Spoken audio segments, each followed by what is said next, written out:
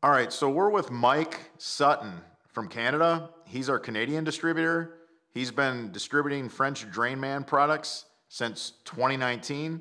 Mike, why don't you tell them what area of Canada you're in? Thanks for inviting me, Bob.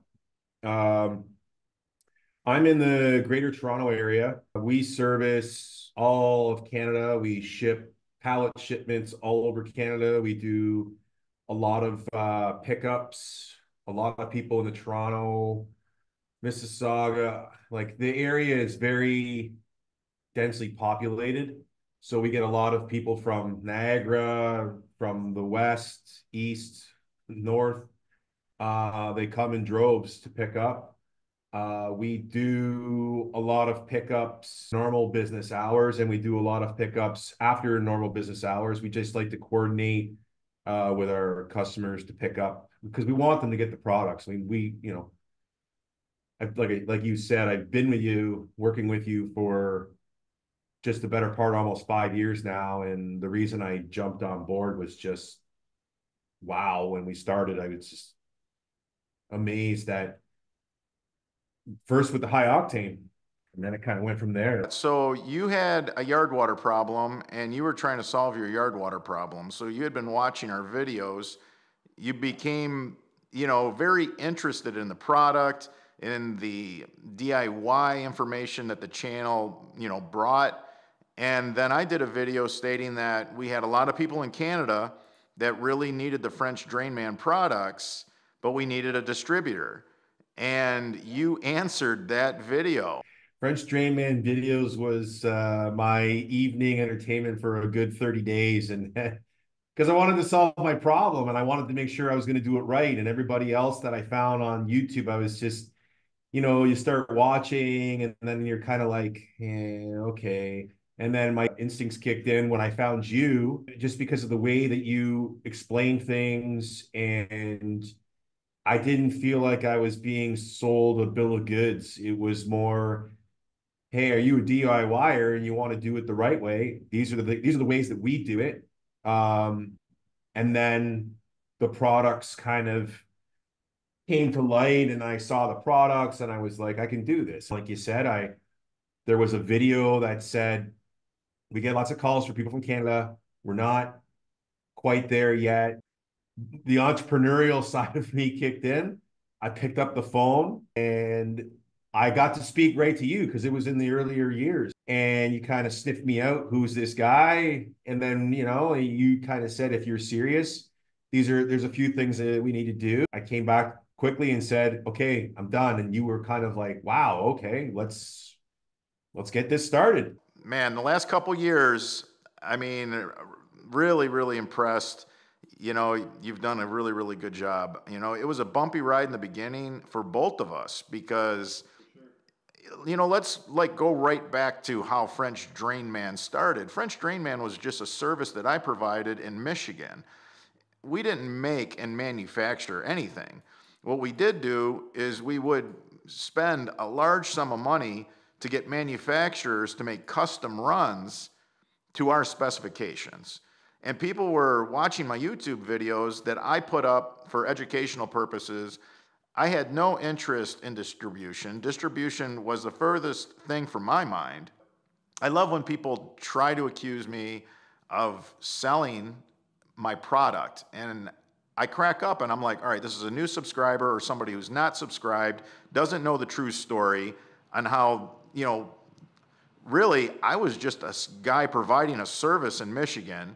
I was sharing the information on YouTube so that people could find me locally, help my install service. We're Macomb Township installing a French drain system. For a yard drainage contractor in Rochester Hills, Michigan, give us a call.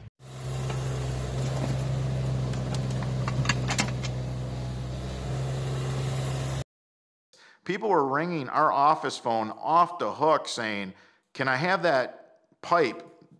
Is there any way you can ship me that fabric? I mean, you're having these manufacturers make, these products to your specifications. We can't get these anywhere. And that's when I realized, all right, we have to put something in place. People really wanted our high octane, extra heavy duty yard drain pipe. There was never a yard drain pipe. everybody was just using a road construction pipe or an agricultural pipe.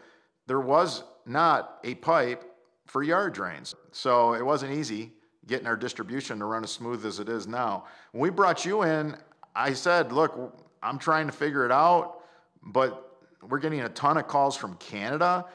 You know, we're trying to find somebody that has some room, can store some coils, and help the people out in Canada. Because we design and build systems to run here in Michigan, if it's gonna work in Michigan, it's gonna work in Canada. And then, you know, I was getting all kinds of requests from DIYers. They're like, hey, this one fitting that you shipped me, it's not really that easy. And I said, you know what? They're right.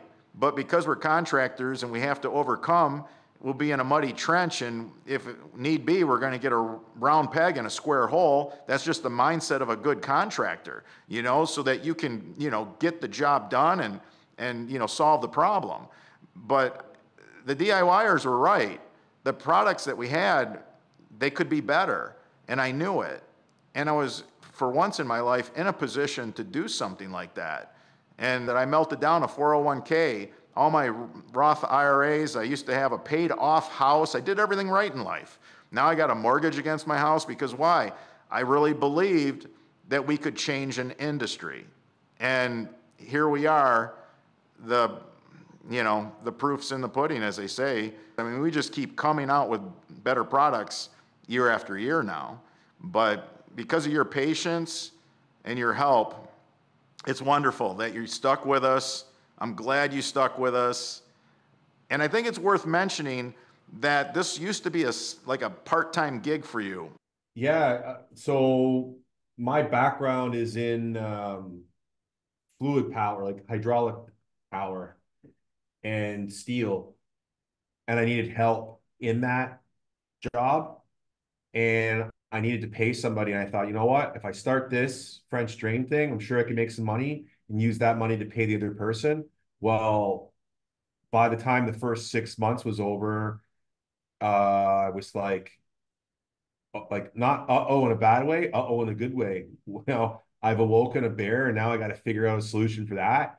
So it's weird how these things happen in life where you just, like what you said, you never thought you'd get into distribution. You were always Knuckles dragging on the ground contractor. That's all my life was. you know, I've had guys start businesses, leaving careers that they like. Drainage was never a part of their expertise, but they watched the videos and said, I'm tired of the grind, quit and started a whole new career and are getting great reward out of doing this kind of work. Is it hard? Yeah, it's hard, but it's also a challenge because no two situations are the same. It's not like going and installing a faucet. You know, there's some pretty basics to doing something like that, but going and trying to figure out a solution for a problem. I mean, I don't know, as you get older, I think you want to challenge yourself. I don't know to what degree, but Honestly, out of all the services that I've provided, I would say, the most rewarding service I ever provided, where a lot of the services I provided were thankless. You know, they really were. They were thankless. You know, you'd work really hard, you know, to, you know, landscape somebody's yard, and all you'd hear about was, hey, on the 90-degree day, the shrubs were wilting. You know, the sun is starting to bleach the bark. It's like, look, nothing lasts forever, especially in landscape, and it's constant maintenance. You really do have to be careful of what you build, and yard drainage is different. You come in there, you fix the problem. Each and every rain, your system works.